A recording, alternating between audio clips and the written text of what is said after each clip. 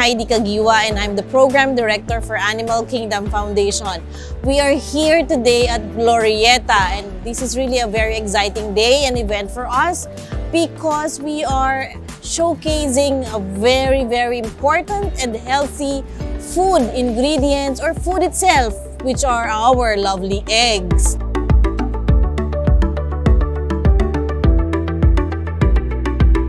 So dito sa approach ng Animal Kingdom Foundation when it comes to the cage-free, go cruel-free campaign, walang may iwan. Kaya naman yung ating mga magsasaka ay ini-equip natin ng mga knowledge at kasanayan para sila ay makasabay sa pagbabago ng panahon.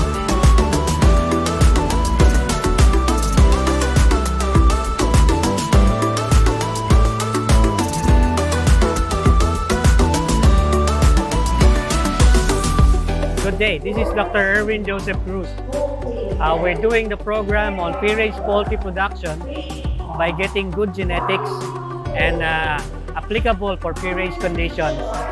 We have our breeder farm in Morong, Rizal, and we are producing certified parent stocks and certified commercial F1s for your layering and for your meat production sa free-range.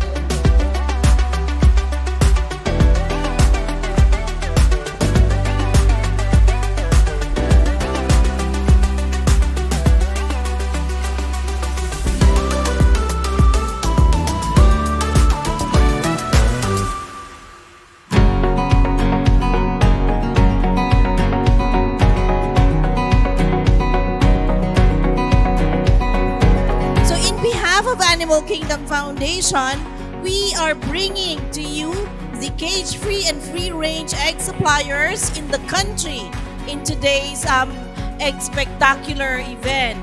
Not only are these eggs healthy, but they are also produced in a humane farm production system.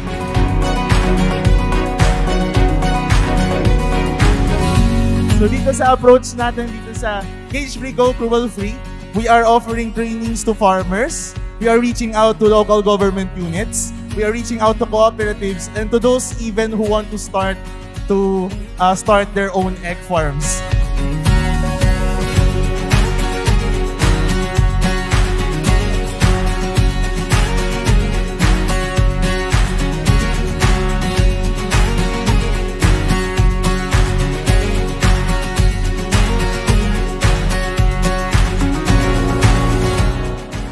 This is actually really the better option for us to choose cage-free eggs.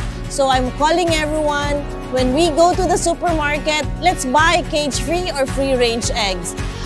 Here in our event today, you will see also farms and other brands that are offering cage-free eggs. So it's available in the supermarket. Come, please buy and let's promote cage-free eggs.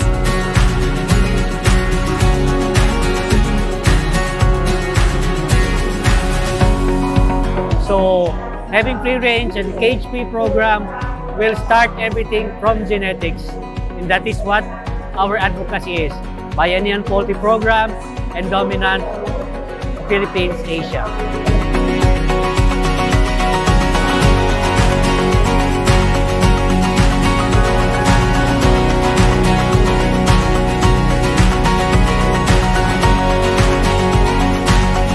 In this regard, I am inviting everyone to check out our EGGspectacular Food Fair. Not only that you will eat delicious food, but you'll also ensure that your food not only tastes good, but it's also sourced responsibly. I encourage you everyone to try it and also choose better, choose cage-free.